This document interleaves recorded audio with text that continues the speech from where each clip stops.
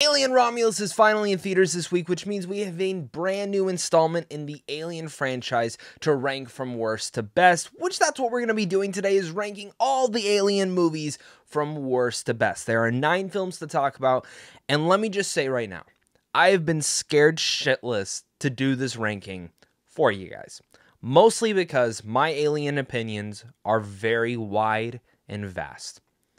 And I already know that because as I was rewatching them all this entire week, I put out a tweet and it said, some days I think Alien Covenant and Prometheus are the best Alien film. And right then and there, I probably just lost some of you. I'm in danger.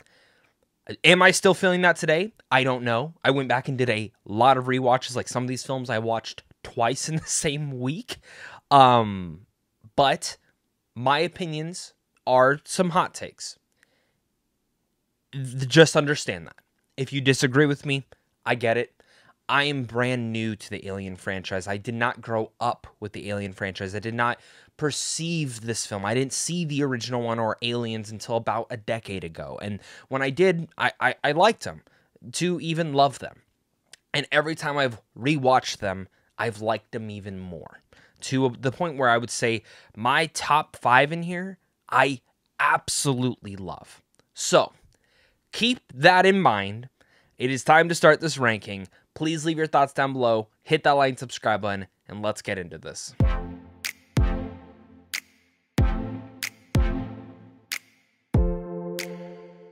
And kicking this list off at my number 9 is Alien vs. Predator Requiem, or however the hell you say it. So this movie, I have hated since day one of seeing it, and I still hate it to today.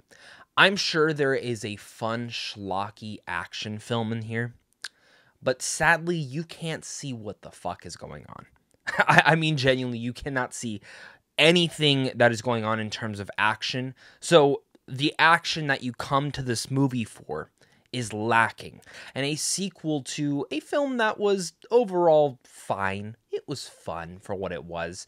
It didn't change the world, but you have these great ideas. You have these 2 iconic creatures that should be fighting one another, and you should be able to see what's going on. But you can't, which makes Requiem literally one of the worst blockbusters ever made, and also just probably one of the worst movies ever made. I don't have a lot of thoughts on this one because genuinely none of the story interests me, none of the characters interest me, and I can't see anyone fighting. This is probably, again, one of the worst films I've ever seen. Jumps me into my number 8, and that is Alien Resurrection. And something about Alien Resurrection, like, almost on a guilty pleasure level, makes me like it more than the one on the next list. But then in everything else in its entirety, it also makes me just not ever want to rewatch this movie. And I think a lot of that just goes to how weak the movie is. The fact that the bullshit excuse of how they bring back Ridley just doesn't really jive for me. The entire third act in here really doesn't really work either. And honestly, a lot of this just feels like a Matrix. Like the Matrix was a cool thing around this time, so let's make Alien Resurrection kind of like the Matrix, especially with like the whole gang and crew in here that is like kind of coming about with like the guns strapped to the guy's hands. Like some cool stylistic moments, but just overall like lacks any of the energy of what an Alien film should be. Like that's my whole thing, is that the movie comes off goofy when it really shouldn't be. And I feel like what they tried doing here was like Alien 3 was kind of an approach to strip back and take us back to the days of Alien to make the xenomorph a little bit more scary. Did it work? I don't know. You'll see my ranking. And then Alien 4 was like, wait, let's kind of tone that back. We can keep some of the horror elements, but let's go back to Aliens. It seems like that's what a lot of people wanted to do. And it never felt like anyone knew what they actually wanted to do with this film. For me, that was the biggest detriment of this film, was the fact that it just didn't know what it wanted to be. And I think a lot of this franchise has been that, specifically for fans of a whole and what they are looking for in their Alien movie. Some people love the mythology and the world building. Some people like the weird fucked up shit like with an Alien Resurrection. Some people love the action. Some people love the horror. This movie did not know what it wanted to be, and none of it was executed in a great way. We get to my next spot, and that is Alien 3. As I said earlier, this movie, you know, I kind of hinted at it. It doesn't really work either. And I think for me, it kind of sucks because this movie sets up a great concept. A space prison in the Alien franchise with David Fincher directing. Now, David Fincher very little directed this movie, mostly because the studio wanted to take over. So we're not going to blame David Fincher on anything in here. But the Alien franchise itself on a space prison, this was my second time watching this movie, and it's just more boring than I remember. The space prison aspect is like one of the coolest things, and I don't mind like the whole alien approach and some of the psychological natures of it. And specifically, even some like the iconic scenes in here. Even speaking about iconic scenes, like iconic shots, specifically the xenomorph getting right into Ridley's face was just so intense. Where the film loses so much of me is the fact that it's uninspired, it's boring, and it has very lazy dialogue that makes me just not care about anything going on. Again, the film tries to go back to some of the older pacing of Alien in terms of building up to the xenomorphs and building up to the facehuggers. But after the events of Aliens, you would expect for this film to kind of take it off into a stronger department. But again, with a weak script and a lot of different mixed ideas, it just never fully feels fleshed out there. And specifically, the thing that I think really fucks this movie up is the fact that they killed off Newt and killed off Hicks off screen. Why? Specifically with them surviving aliens, it feels like they should have been a bigger part into the next adventure of Alien, and Alien 3 just strips all that away and just goes, nope, we're going to forget all about them, we're going to kill them off screen, and we're going to go forward. Brings me down to my number 6, and that is Alien vs. Predator, a schlocky, fun movie that you can throw on and enjoy for what it is. It is not deep, dark cinema. It isn't even the closest to some of the best in the Alien franchise. But it is one that I watch, and anytime the humans are on there, I don't really care what's going on. But anytime I see Predator versus Alien, I'm having a good damn time at the movies. But if you told me you hated it, I'd get it. If you told me you loved this movie, I'd get it. If you told me that you found it to just be a stupid good time, I would agree with you, because that's how I feel. And for me, a lot of that comes from the fact that I am a massive Predator fan. That was the franchise I grew up with, was all of those movies. And like the fact that like we get them fighting the alien, I always think is like a cool thing, specifically from that callback from Predator 2. So Alien versus Predator, not very memorable, not like some memorable action scenes, but I think a lot of the stuff with the Predator and the Alien, and specifically like even some of the mythology that again is very much not canon, specifically after seeing Prometheus and Covenant, which I don't care. I like the explanation more in those. It was fun as like a what if version of the Alien versus Predator world and everything of that nature. Would I want one in the future? Sure. You know, if Prey is coming back and more Predator films and Alien Romulus looks to be doing good at the box office and people are liking it, then count me in to see them all fighting again. All right, guys, here we are getting up to my top 5. And just as a word of warning again, some of these might be hot takes to you. Some of you might disagree with me. Totally fine. I'm just warning you right now because I don't want people being like, oh my God, I cannot believe you believe that. I do. But understand, I'm not the biggest Alien fan. I'm like a recent one. And some of these have changed a lot. Like, I've literally shifted this ranking so much, specifically just this top 5. I've shifted it so much, but this is like where I really definitively feel. So, at my number 5, Prometheus. You guys thought I was going to say Alien, didn't you? At my number 5 is Prometheus, though, and a lot of that comes down to me. I watched Prometheus twice this week because I originally, when I first saw this movie, which, fun fact, it was actually the first movie ever in the Alien franchise I'd ever seen. I didn't know it was an Alien movie going in. I wasn't really versed into the movie sphere. I just saw Ridley Scott, new sci-fi horror film. It looks cool. Let me go check it out. And when it ended up being like an actual taking place in this world with the Whaling Corp and stuff like that, I was like, oh, like I need to go check out Alien. And that's where it introduced me really much to the entire franchise. So without Prometheus, I don't know if I could say that I would have ever gotten really into the Alien franchise besides doing this YouTube channel. So thank you to Prometheus. And I think for me, like, I overall love Prometheus for a lot of what its aspects are trying to say and what a lot of it is trying to do, specifically in its answers and questions to humanity and us building up our world. And I think all those things are fascinating and really keep me locked into these characters and specifically this mythology of what they are establishing with the space engineers or the space jockeys or whatever you wanted to call them. And while in here, there are a lot of stupid choices that characters make. There's also maybe certain things that feel a little bit more surface level than actually diving deeper into that. And that's where I feel like, yeah, it was nice that Ridley Scott made a movie under 2 hours, but I would have preferred that maybe this movie had an extra 20 minutes to just really marinate on certain sequences. Like, it feels like we're going from like one guy turning into a zombie to like obliterating certain people on his cast to like another person like getting an emergency C-section and this weird squidworm thing coming right out of her. And all these different aspects of the movie, again, feel a tad bit rushed. I like the panic-inducing feeling of it all and how fast it needs to move to keep us intrigued. But some of it, I feel like I would have liked if it just marinated a tad bit better. And that is genuinely the only thing that honestly holds this film back from being a little bit higher on this list. I went back a lot and forth on my 1 through 5 and where I really wanted to establish something. And that is literally the only reason Prometheus is lower on the list, is it's trying to do so much. And so much of it I love. And I would say that I love Prometheus. But some of it does feel a tad bit glazed over or rushed over to where I would have liked to see a little bit more of certain moments and certain developments between characters. As I move forward, I just want to say that I do think Michael Fassbender's David is probably one of the most intriguing characters in the Alien franchise. Absolutely love David and his entire progression through the entire Alien franchise. Then we get into my number 4, and I'm not shitting you. For like the longest time, this was my number 1 Alien movie. This was the number 1.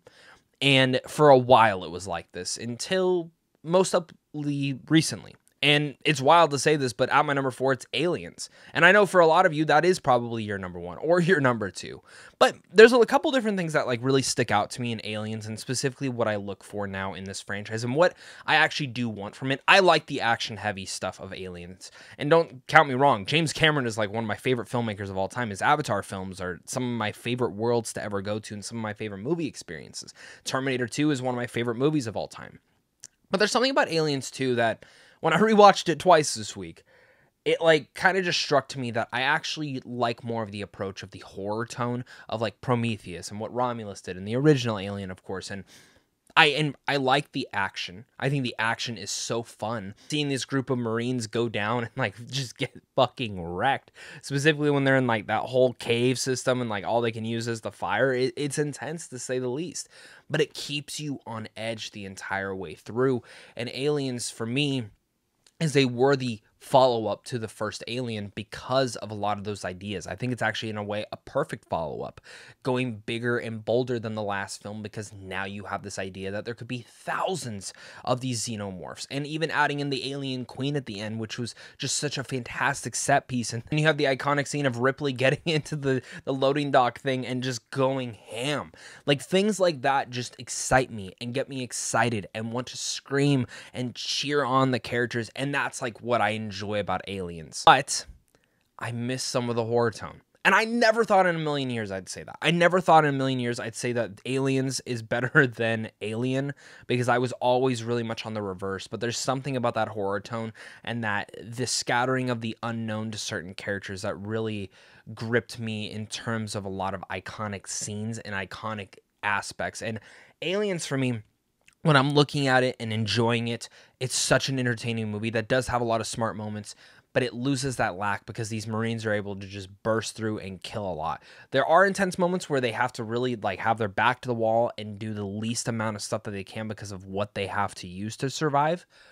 But even then, they know that they can at least kill these things with bullets, and I think that takes away from some of the scariness of the franchise. Brings me up to my number 3, and that is Alien Romulus, the brand new Alien movie. And as a full disclosure, I've only seen the movie once, but I can't stop thinking about it. And with my busy schedule and a lot of things going on in my life right now, just a lot of everlasting changing things that you'll hear about in a couple months, Alien Romulus is a movie that I really am craving to see again. I need to see it again. And it is definitely less of what I expected it to be, but I think that is a good thing. I love Fede Alvarez as a director, and I love how wild and big that he can go with his ideas, specifically with the Evil Dead remake and how gruesome and gnarly that movie was. And I was so happy to see that Alien Romulus kind of hones it back, makes him a little bit more tame, and tells an amalgamation of the entire Alien franchise. Like earlier when I was saying like, oh, you like this in your Alien things? Like some people like this, some people like this. And for me, I found that Alien Romulus had a little bit of aspects of every Alien film to date. The Prometheus and Covenant mythology, world building, and philosophical stuff, it's in this movie. You have the action heavy stuff of Aliens 2, and specifically in a couple different sequences.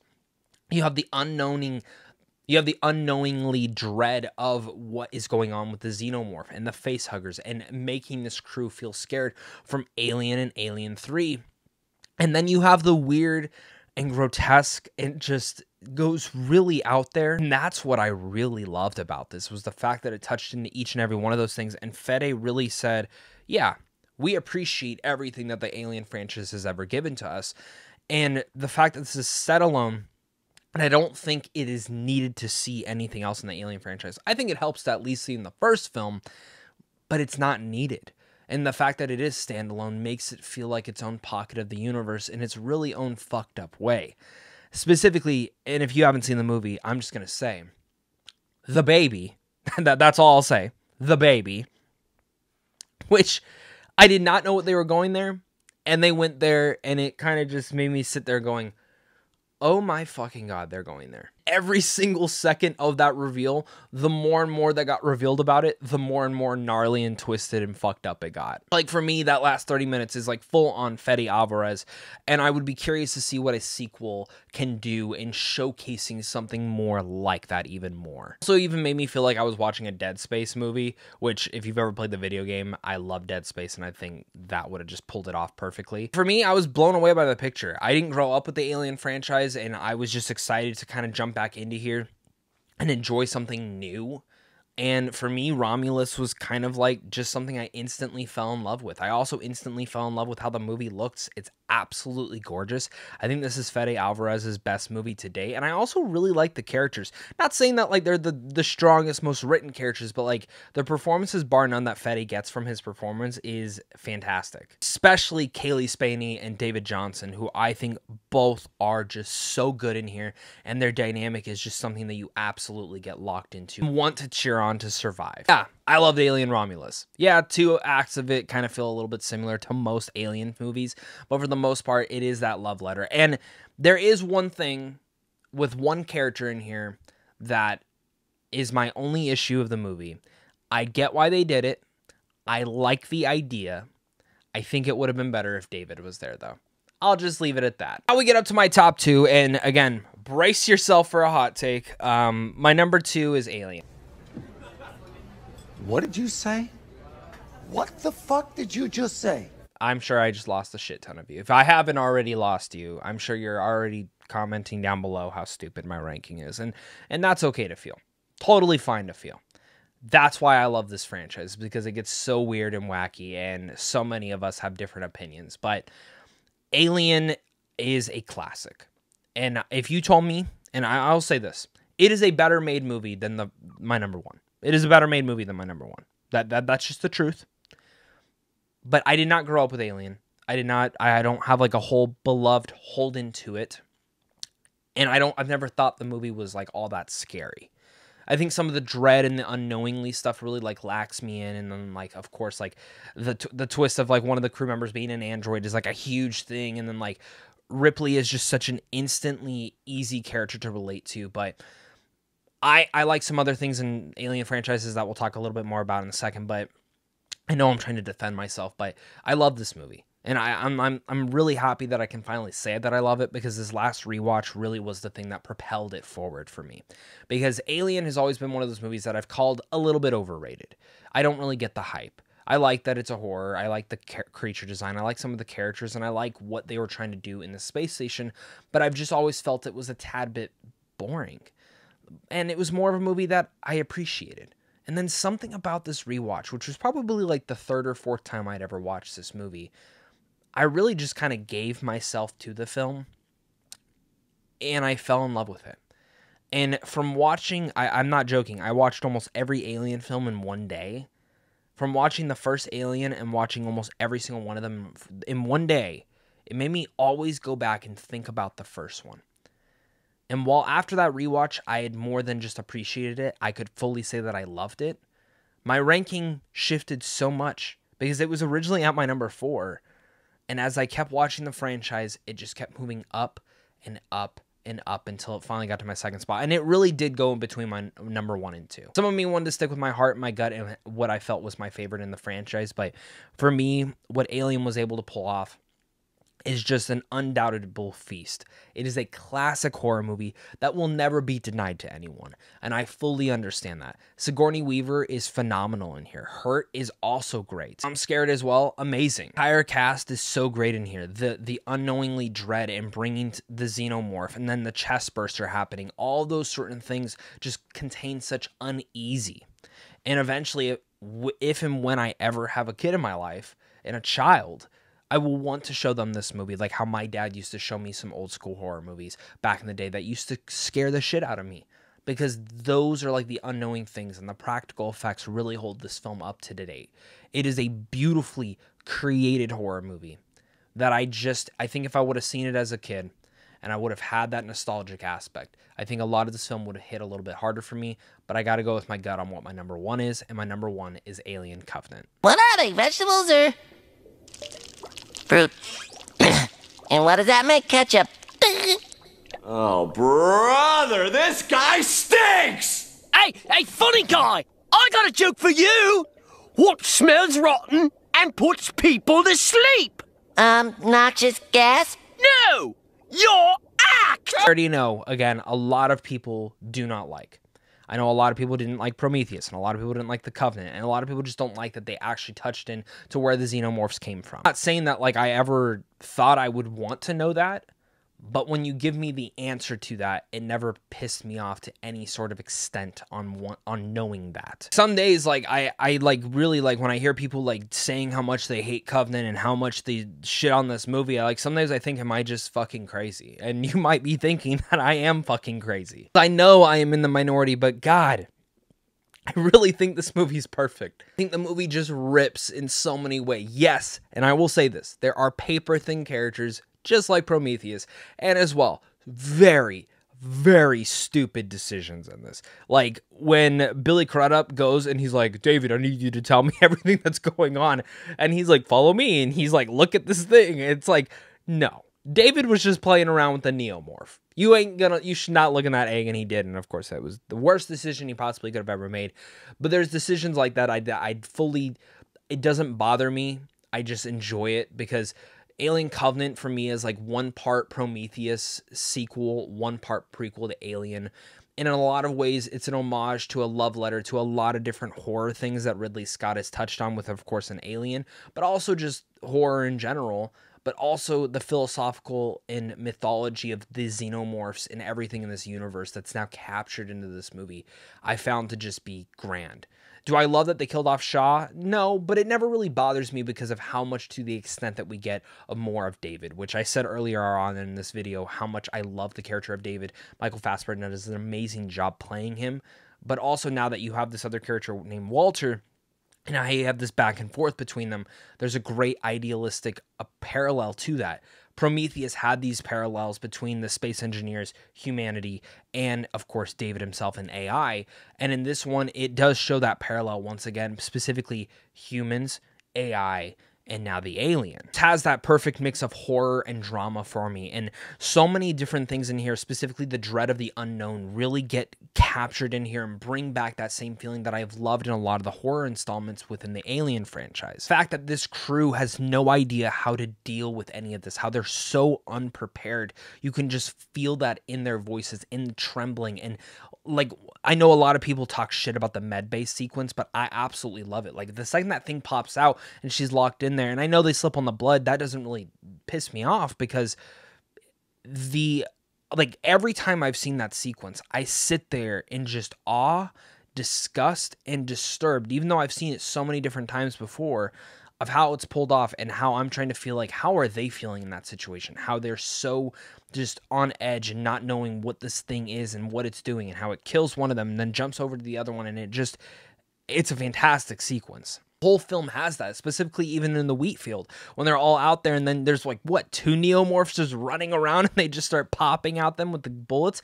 It's very intense. I honestly think this is Scott's top tier direction, specifically elevating the horror moments for this all and really much showing the worst moments of someone's life that could possibly be happening in the worst scenario on some deserted planet. That's where I felt that this franchise is the scariest, is when they give us a crew that are completely unprepared and do not know what they are facing. And then jumping all over to David, seeing the flashback of how he kills all the engineers, seeing his flashback and how it's all that philosophical aspects of Prometheus and asking about the questions of creation. I loved it. Covenant literally just nails everything and more that I wanted from the Alien franchise, and it nails everything that I've expected and things that I personally like as a viewer of film. I'm a huge proponent of world building and mythology, and if you deliver that very well into a movie and specifically execute it in your sequel on more of an extent, then I am more likely to love what you have to say.